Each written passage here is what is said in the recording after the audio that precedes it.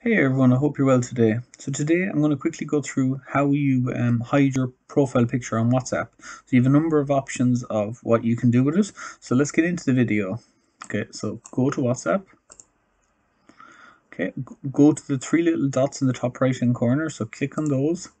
Once you've clicked on those, go down to settings. Okay, so from there you need to go to account. Next thing you need to go to is privacy. So the top one here inside account. Once you've got there, there's a number of different options there is. So you're going to scroll down and you're going to go to profile picture. So it's the second option. So click on that. So now you can let everyone see your profile picture, which mine is currently on. You can set only my contacts to do it, or you may want to click nobody. So for this example, I'm going to click nobody. So now nobody will be able to see my profile picture apart from me. I'll still be able to see it, but no one else will be able to. I hope you found this helpful. If you did, please give the video a big thumbs up and subscribe to the channel. If you have any questions, drop them in the comments below and I will do my best to answer. Enjoy the rest of your day.